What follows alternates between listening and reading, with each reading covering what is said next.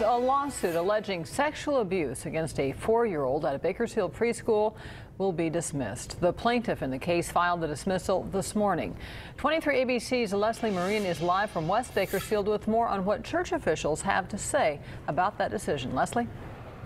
Well, Jackie, just yesterday, these letters were sent out to parents informing them that the sexual abuse claims against the school were expected to be dismissed.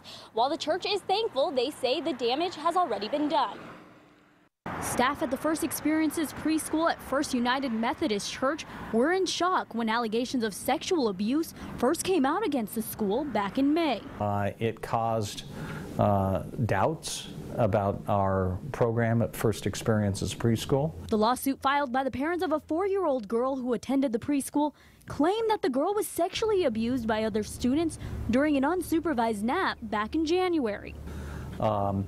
In the entire history of First Experiences preschool, there never has been an allegation of any inappropriate conduct of any kind. After months of investigation by the Bakersfield police, the state, and the church, the family is now dropping their case. According to court documents obtained by 23 ABC, the plaintiff requested the suit be dismissed this morning. And we've been open all along the way.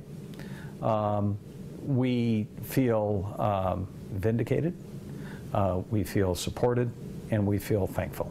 23 ABC was able to reach the family's lawyer for comment. He says the claims are being dismissed because the victim is not emotionally ready to fight the case. As for the church, they're hoping they'll be able to rebuild after these sexual abuse allegations. People will start putting their lives back together at this point.